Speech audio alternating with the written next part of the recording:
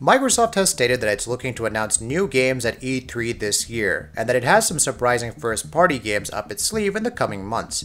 Halo 5 launched 2 years ago, and this year marks the 10th anniversary of Halo 3. But if you were expecting all of that to come together and culminate in a Halo 6 reveal at E3 this year, well, you might want to watch your expectations. I'll slip into my Dream Crusher persona for a minute in the name of realistic expectations. We've said this already, but we'll have a little something at E3, but it's not related to the next major entry in the franchise, according to 343 Industries community manager Brian Gerard on Reddit. That wording also seems to rule out a Halo 3 anniversary. It also obviously seems to rule out Halo 6. It sounds like whatever small surprise 343 Industries has planned might have to do with Halo Wars 2, which launched earlier this year.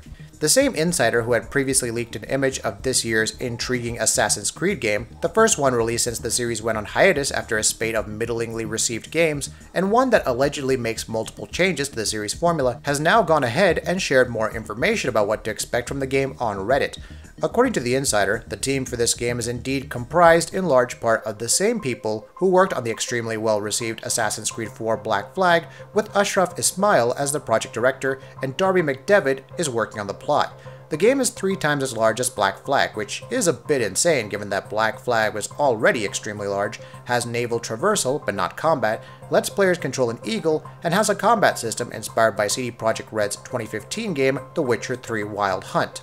While The Witcher's combat was widely criticized, it is still better than the combat in Assassin's Creed, so Ubisoft could have done worse here, I suppose.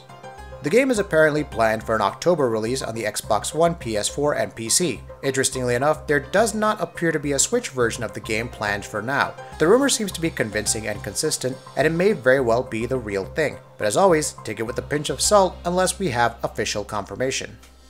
Sony has had a bumper year thus far with the PS4, with titles like Gravity Rush 2, Tales of Berseria, Yakuza 0, Persona 5, and Horizon Zero Dawn. Meanwhile, the number of high-profile releases found primarily on Xbox One has been rather sparse.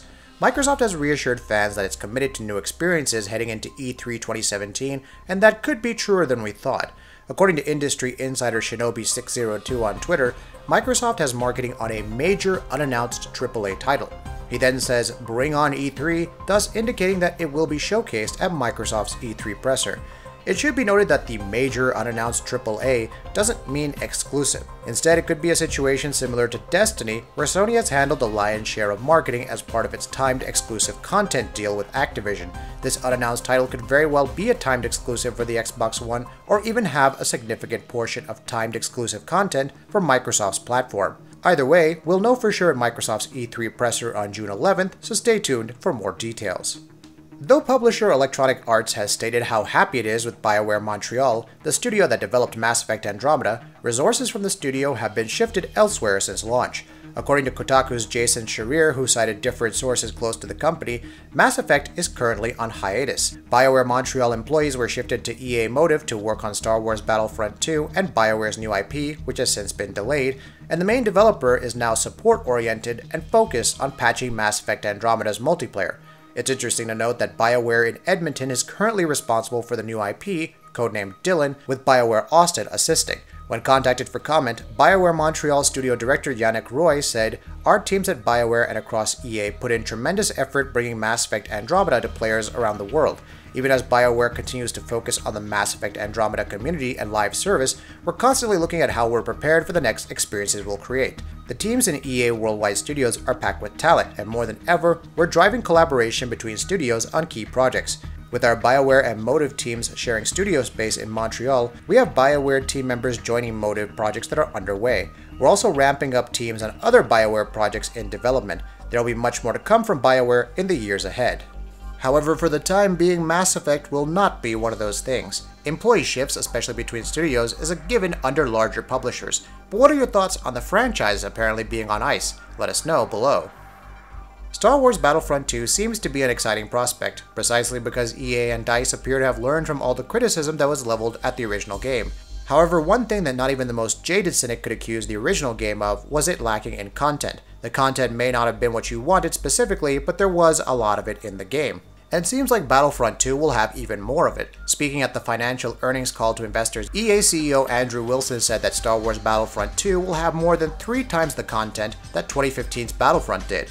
Star Wars Battlefront 2 will have more than 3 times the content of the previous game at launch, with a brand new story, a new single-player campaign, new modes, characters, vehicles, and planets from all eras in the Star Wars universe, as well as a live service plan that will continue to add even more fun for the global community, he said. Leaks can be pretty outrageous these days. A recent off-screen image showcased Assassin's Creed Origins and its Egypt setting. There's a current rumor going around about a screenshot that's from Red Dead Redemption 2. However, the rumor that Far Cry 5, which apparently exists, will be set in the Wild West has to be the weirdest, which is why noted Kotaku writer and leaker Jason Schreier chimed in on NeoGAF to offer his take. He first said that since my name has been attached to this thing, I just want to be clear. All I've heard is that the new Far Cry is set in Montana. I cannot confirm or deny anything, Wild West or 19th century, and all of that stuff actually feels like a big stretch from bottom-feeding rumor websites. I have no idea whether or not it's true. Schreier also discussed why the Wild West rumor may have gained some traction.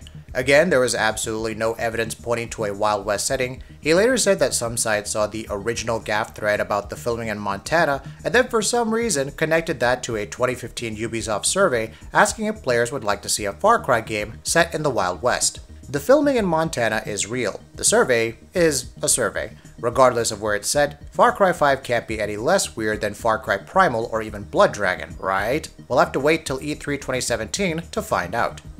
Remedy Entertainment's Alan Wake will be available on the Xbox Store and Steam till the end of this weekend. Why? Because on May 15th, it will be removed due to expiring music licenses. Poets of the Fall, why have you forsaken us? The news was announced by Remedy in a tweet which also confirmed that the game's physical editions would be pulled from stores as well.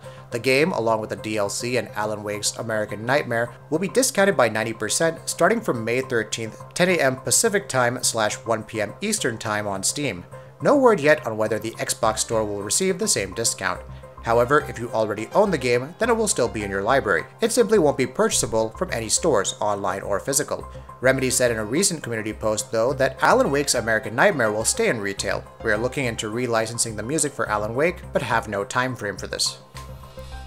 All of that teasing by Platinum Games and Sega has borne fruit at last. Like with Bayonetta last month, they will be launching Vanquish, Platinum's cult hit third-person shooter from 2010, on PC later this month. The PC version will support 4K resolution, have an unlocked frame rate, multiple granular graphical options and settings, support for Steam trading cards, keyboard and mouse controls, and support for multiple languages. Pre-ordering the game will get you a 5-track soundtrack sampler, character and enemy avatars, an art book, and exclusive wallpapers. If you already bought Bayonetta, you get a further 25% discount from the game's $20 price point, which makes this an absurdly good deal.